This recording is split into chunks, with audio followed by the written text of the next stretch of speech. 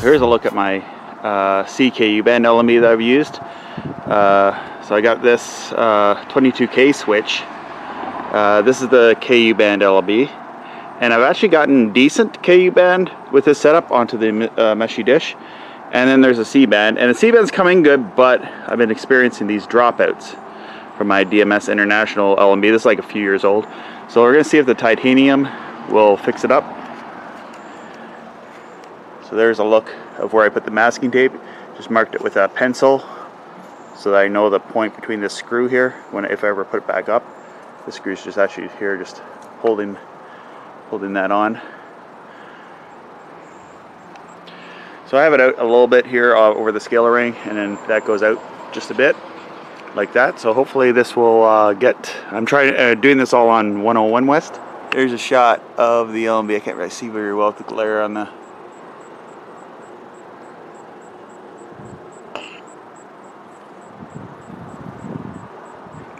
arm of the dish going around there like that.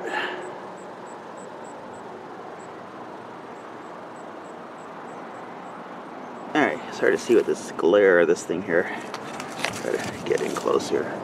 So I got it on Me TV. I'm getting about 53 to 47 on the Me TV transponder on 101 West. It's hard to see that with the glare in the case through the camera, but that's pretty much where I'm at. Let's see if I get better signal than this. Another thing is I took a little electric tape and covered the LNB cover so that no bugs would get in there and make a either nests or moths nest, bees nest, whatever. So using the little bit of electric tape will help hold that off. So this is the model number BSC621-2. I got that from years ago. I bought that from Fridge FTA when they were operating, from DMS International.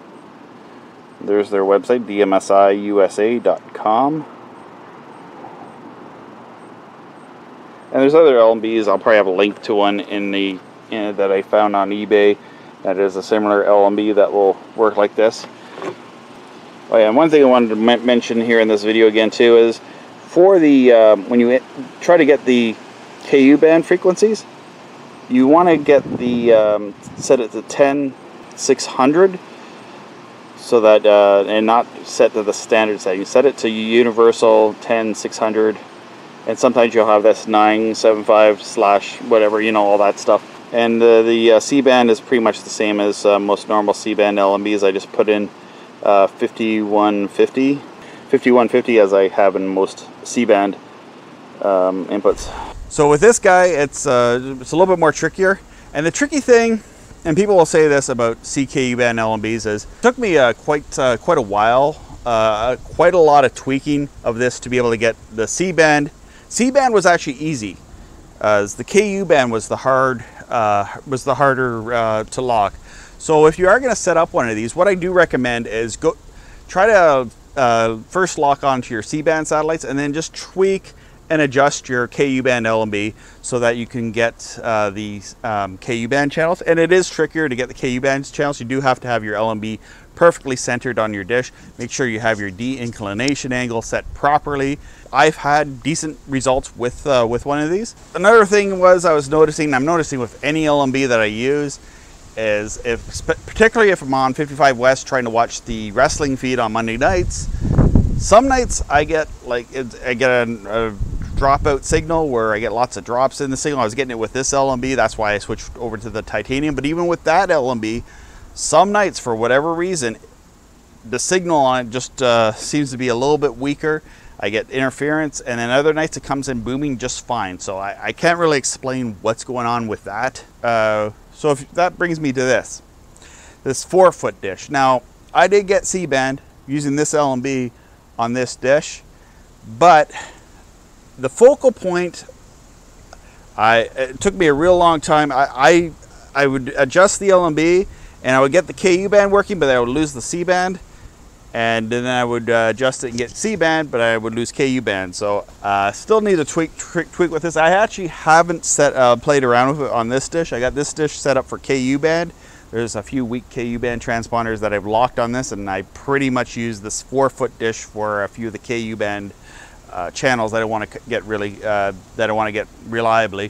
One of those weaker transponders were a dish like this one that I've repurposed for Galaxy 19 is not necessarily going to work very well for KU band. So here in Canada, you can find lots of dishes that look like this, and you can get a few of the KU band channels on that. But when you get into C-band, it's one of those, the thing about C-bands, I keep saying this, I can't emphasize this enough, bigger is better. So an 8-foot dish is good, better than the 4-foot, but a 10 or 12-foot dish would probably be a lot better. So to give a comparison between this one and the titanium C1, I would say the titanium gets maybe a little bit better, it's not enough to set the whole world on fire, better quality, but it does get a little bit better quality than I was getting with this LNB. One thing I was finding, I was getting a lot better performance. I forget exactly why. There's a whole technical reason why, and I can't remember. But I started running these multiple coax cables to the LNB, and then I was able to get the KU band LNB to work a lot better using the dissect switch instead of the 22K switch. I don't know, probably the voltage or something about that was causing it to work better that way. And one thing I just want to mention to people thinking about these other KU band dishes, I'm able to get just as good reception with the KU band dish, or if not better, especially with the 4-foot dish using KU band. I was able to get better reception with KU band with the 4-foot dish than with the mesh.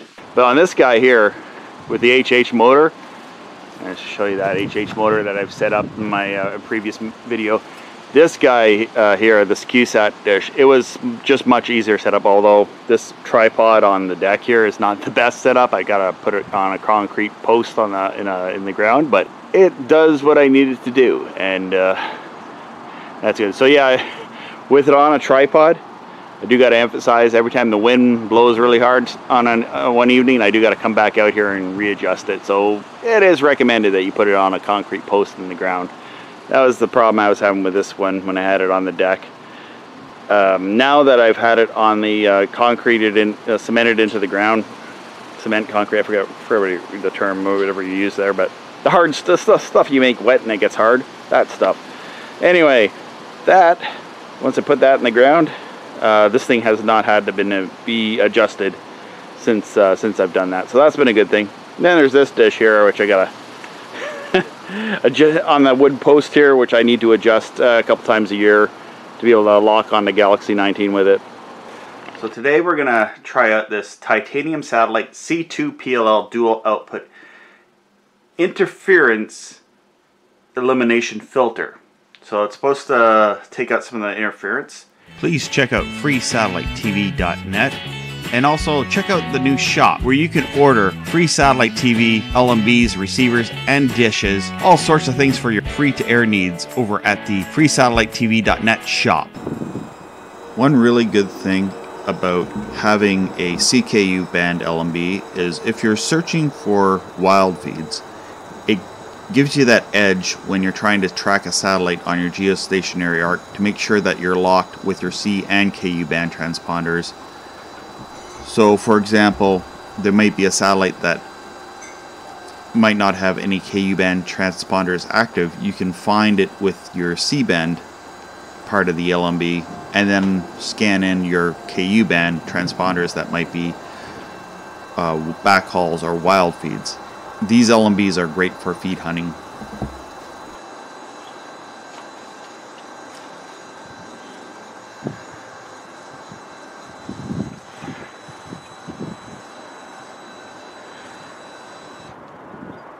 So please check out my YouTube channel, Robbie Strike, and check out all the technology videos and reviews that I've done covering satellite, free-to-air, cell phone, how to do stuff in Linux, how to do stuff in shortwave and old technology, and doing neato things with computers.